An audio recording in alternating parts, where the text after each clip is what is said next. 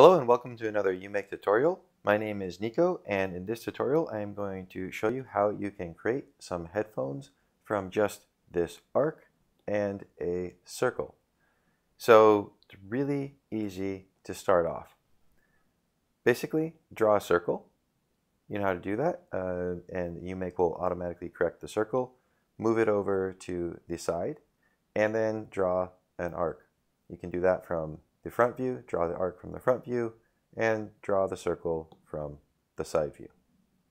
All right, once you have your circle and your arc ready, that look something like this, then you are ready to jump into it and follow along on this tutorial. So I'll move right along here. To create the headphone, we are going to actually work on just one half of the headphones, and then we'll use the mirroring feature to do the other side later on. This makes designing easier. You only have one set of curves to have to worry about, and it's just it's kind of how you actually work in the real design world. Basically, you'll work on one half and mirror it until you get near the final production phases. So just a quick technique to show you. All right, let's do this. So the first thing I'm going to do is actually create the earpiece. So the earpiece is going to be just a series of extrusions.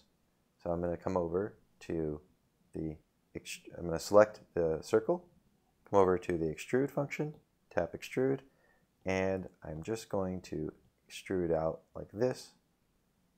Tap done. And we can go for yellow for this, sure, why not? And then I'm just going to shrink, using the scaling tool, shrink this circle a little bit. And I can pull out just a little bit more. And I can do that extrusion again, except this time I want to go inside a little bit. And I will shrink that even more. And then I'll close this off, create surface like that, and I'll do the same thing going the other direction. So just using the extrusion tool again, I can just extrude over like this, for example, and then select the outer curve again and just extrude over, and use the scaling tool to shrink this one.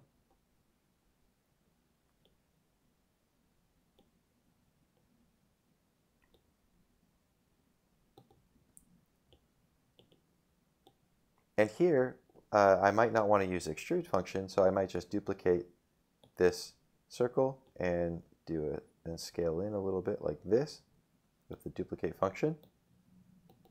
I'll create a surface between these two, and then I'll go back to using the extrude function again. I'll extrude inwards,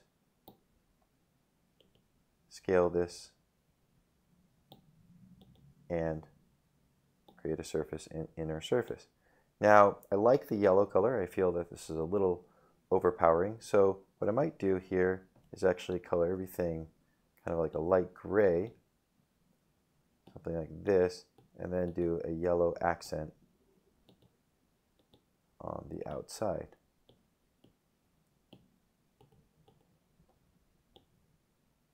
Yeah, we'll work with that for now. And this part,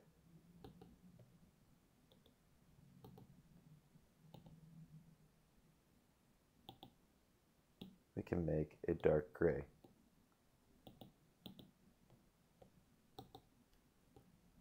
There we go. So now we have the earpiece for the headphones. Now to do the headband, we're just going to, again, use the extrude function. So select this curve, use extrude, and we can do a two-way extrude here. So I'll just do something like that. But actually, before I do this, I want to maintain this central curve, and the reason for that is I actually want to reuse it. So I can do it another way. I'm going to turn on the symmetry function, turn on x-axis symmetry, and here I will just do a simple extrusion, not with the two ways. And what this will do is it will keep the curve in the middle there. You'll see why I want to keep that there in a second. So there I'm pulling this headband out. And this is great. It looks good, but this is flat. There's kind of no dimension to this. So actually I'm going to take this curve in the middle again, and I'm going to duplicate it and just move it up a little bit like this. Turn the duplicate button off, or function off, and then edit some of the points here. I'm just going to pull some of these points out, and what this is going to do is create a slightly different curve. And the reason I want that curve is now I can create a lofted surface between these two curves. So I've selected this outer curve that we created with our extrusion, and I created this second curve in the middle. I'll create a surface there, and because we had two-way symmetry on, it created the other side automatically. So now we have a headband that has some dimension to it, some thickness to it, goes into the earpiece, and all that is left now is to duplicate this. I'm going to come down and turn off the symmetry, or mirror this. So I've turned off the symmetry. Now we're just going to mirror this. So I have that ready to go. It's all selected. Come over here, tap mirror. We are going to mirror this over the z-axis.